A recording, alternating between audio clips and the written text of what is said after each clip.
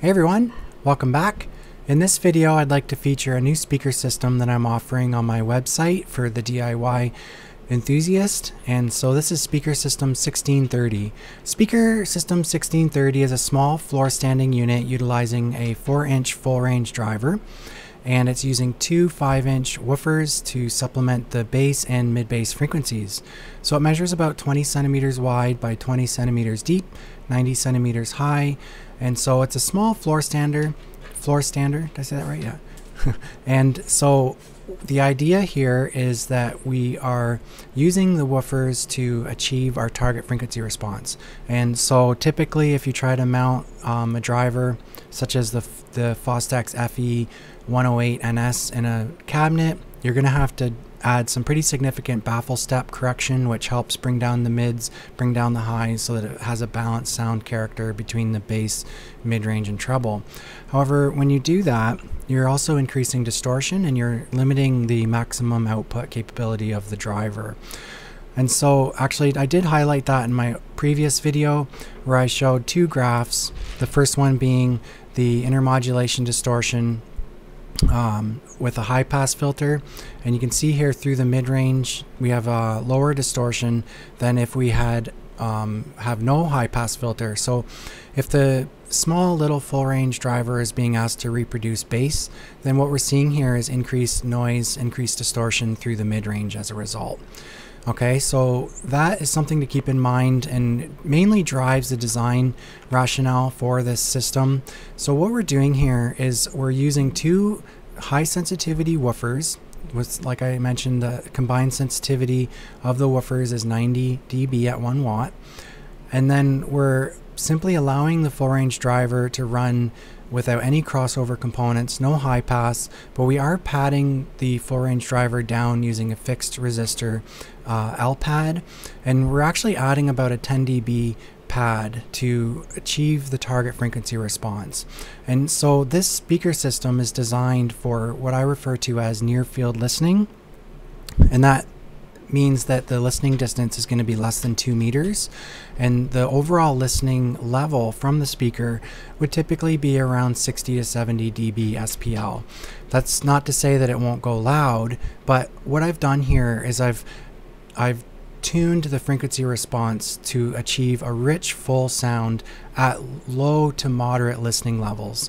And so our ears are less sensitive to bass frequencies when we're listening at a low listening SPL. And so as a result, we have to increase the mid bass and bass frequencies accordingly. And so you'll know that there's the loudness switch on some of the older receivers where if you're listening at a lower level, you can press that switch and it brings up the low frequencies to give it a more full sound when you're listening at lower listening levels. And so this is a bit of a niche within a niche in the audiophile community, in the sense that this will be good for a small bedroom or a den or a B system where you have your main system in a much larger room, and then you want to have a system that's more for late night listening and where the ambient noise is extremely quiet, and you want to have a system that still sounds rich and full and is able to retrieve that detail on really well recorded music when you're listening to it, you know, late at night, and you just want to hear way deep into the soundstage. And so that's the idea here.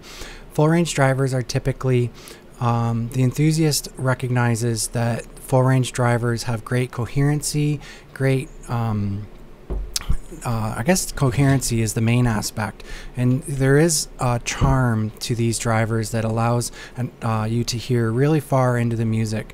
And so that's what we're trying to do here. I've always been an enthusiast of the single driver genre, and so let's look at the overall construction of this. Now I've tried to maintain simplicity in the construction, so I'm just going to hide the side panel here so you can see inside. So what we're doing is we have two chambers and a passive radiator. I'm using the SB Acoustics Racetrack passive radiator on the rear, and then we're using a support brace. The front baffle is 2 layers thick. I'm using 12mm thick Baltic birch plywood throughout the construction, and so the front baffle would be a total of 24mm thick.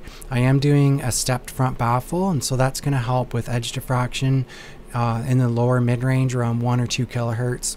Based on my testing, this step really does help a little bit. Now the full range driver has diffraction panels inside the chamber, and what this does, it just breaks up any standing waves, and that's going to cause reflections to come through the paper cone there. And then we have a peerless 5-inch passive radiator as well. And so we've used passive radiators in this design first to make sure that it's compact, that it's easy to build. A lot of times my customers have a hard time finding specific ports, like the specific model of port if you're in a different country. And so these passive radiators are readily available in any country. And in addition to that, the passive radiators actually sound amazing, and that they don't bleed through any of the mid-range frequencies from inside the cabinet. And this is often an overlooked design element in speaker design, where you do get some reduction in clarity if the port is actually having the mid-range sounds coming through the port opening. And so this eliminates that issue. And so now the flush mounting of the drivers is optional, and so when you buy the plans, you'll get detailed assembly and detail drawings for how to construct each piece of the enclosure.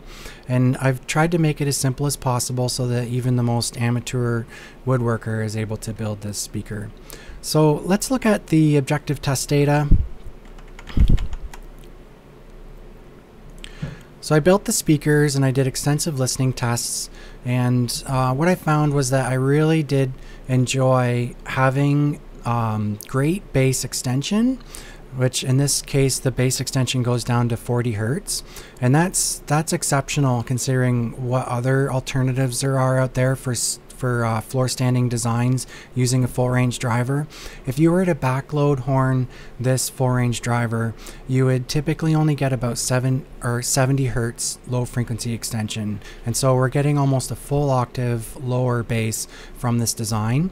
And also you'll note too that I have a really rich full mid bass, and so the idea here is that the high pass on the woofers is a first order using very gentle slope, and so the woofers are also reproducing the mid bass, which is that part of the frequency range from about 80 to 300 Hertz. Okay, so that's the idea here, that we're not taxing the small full range driver, and it's able to play free of any crossover components, and it's also attenuated down in relation to the woofers. You can see here that in the upper mid-range we're trying to achieve a nice falling response, which subjectively provides a very balanced sound. Oftentimes full range drivers have criticism in that they sound forward or bright or lean, and that's simply due to the fact that if you look at the natural frequency response for this particular driver, you can see that it indeed has a pretty aggressive rising response, and that's just the nature of the driver. It's a very low QTS motor. Even the Fostex FE108E Sigma has an aggressive rising response, and so typically the designer is left with a decision to make. Do they apply baffle step? Do they add a subwoofer? Well, that doesn't address the mid bass issue, where the small full 4-inch driver is going to have a difficult time reproducing mid bass frequencies cleanly. And so what we're doing here is we're taking that task away from the full range driver. Now the full range driver is producing some mid bass frequencies, but like I said, it's attenuated down, and so it's not having to reproduce the same level of mid bass. So we're basically tasking those 5-inch woofers with reproducing the most of the mid bass content in the frequency response. So I hope I explained that.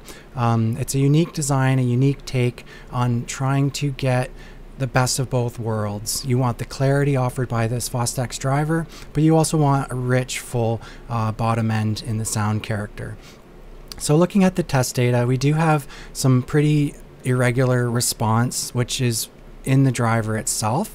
Now I do have the option of adding the Fostex Super Tweeter, and we can talk about that. It's quite difficult to integrate this type of a Super Tweeter with a small 4-inch driver that uses a whizzer cone, and so what I had to do was order some special components that were very low values. So I had to use a second order high pass on the Fostex, and the inductor was 0.1 millihenry, which is quite small. The capacitor value was 0.33, and I did a lot of listening on what capacitors sounded the best, and I compared the I have here the Fostex copper tinned capacitor here, 0.33 microfarad, and so this one actually sounded the best subjectively compared to the Mundorf Evo Oil. Now the Mundorfs have been my go-to capacitors. They sound great on compression drivers. However, and with this particular driver, I do feel that this capacitor, the Fostex capacitor, works extremely well with their own super tweeter. So the super tweeter is the T96A. It's a new offering from Fostex, and it does sound excellent once it's fully integrated. The crossover point is above 10 kilohertz. And so you do have to, so when you buy the plans, it includes the passive crossover schematic for the speaker itself, as well as the option of adding the super tweeter. Now you don't need the super tweeter, but it does add a wider sound stage, and you can tell based on the direct comparison between the with and without the super tweeter, you can see that the super tweeter is in fact adding much wider directivity in the upper treble. And so also I've included in the spec sheet, which you can download on my site, you can see the effect of the square baffle, and it's improving the upper treble around the 8 or 9 kilohertz there. You can see that that it's a little bit irregular there with the regular baffle, but then when you add the square baffle, it smooths out things quite nicely. And then we do have the option of going with both the square baffle and the Fostex super tweeter, which results in the following polar map. Actually, you can see here, this is the response of the Fostex super tweeter. I've imposed it over there, so we're very kind of just bringing it in so that you can just barely hear it. I feel like a lot of mistakes are made when trying to integrate these super tweeters, that they have the level just simply too high, and also that they're trying to cross it way too low. So a lot of care and attention needs to be paid to the overall response of the super tweeter in relation to the rest of the system. And also it's imperative that you use objective test data, frequency response measurements, to actually see what the heck's going on. Okay, so let's look at what happens with the super tweeter when we look at the frequency response 45 degrees off axis. So you can see here that the 4-inch full range driver itself falls off quite significantly in the upper treble, and when you add the super tweeter, it's balancing out the sound between the mid-range and treble. So I feel like the super tweeter is a very worthy addition in the sense that it is going to provide that wider sound stage, but it's also going to provide a little more transient detail, a little more sharpness to the sound, which is definitely going to highlight, for example, the transients that you find on acoustic and electric guitar, on snare drums. It's just giving that little bit more sharpness there. Now, looking at distortion, you know from my previous videos that I focus very heavily on distortion, and that's what really drives this design, and that we want to be able to have plenty of headroom for those dynamic peaks in music. And so I've done intermodulation distortion tests for both the bass and in the treble. So you can see here for the bass, I've started out at 70 dB, and I've incrementally increased the SPL until 90 dB. And you can see that we still have 50 dB noise floor even at 90 dB SPL. And so that's 0.33% distortion, which is an excellent result. This test is a really difficult test for any driver. You can see the number of test tones that I'm trying to reproduce. I think it's a 12 band per octave test tone, and so I can't even count the number of tones that it's being asked to reproduce. So this is a good test. Now when we look at the treble distortion, we can see that we have even lower noise floor, 65 dB down, and so the distortion isn't even rising at all as we increase the test SPL. And so this really does show that the speaker is able to offer excellent clarity, both in the bass and in the treble. So I think you can be rest assured that this area has been well taken care of. So if you buy the plans on my site, you'll automatically receive the detail and assembly drawings. And also I'm offering the option of actually buying the drivers, crossover components, and passive radiators on a separate link on my site. If you see here, the overall cost, not including the super tweeter, is $1,035 Canadian for the pair. Now, if you wanted to compare that in US dollars, the exchange rate currently is 1.26. So actually it's 1.26. So around just over 800 US dollars for the drivers for this speaker kit, which you can purchase on my site. Now, if you want to upgrade to the Fostex super tweeter, the T96A, you see here that it's 1,661 Canadian, and which is about just over 1,300 US dollars. So when you buy this, you get all the drivers, crossover components, fixed resistors to help you build the kit. Now, I'm not offering flat pack currently, but I feel as though the build is simple enough that you can either commission a local wood shop to build it for you, or build it yourself. Okay, so I offer the published data on my site, and my website also shows, you know, some of what's included. And also, actually, I should touch on this as well. The entire speaker can be made. A pair of speakers can be made with one sheet of 12mm thick plywood. And so in the drawings, it will include the nested layout of all the pieces as a cut list as you're running it through the table saw and using the material in the most efficient method. Okay, well, that's it. Another design. I hope you enjoyed this video, and take care and have a great day.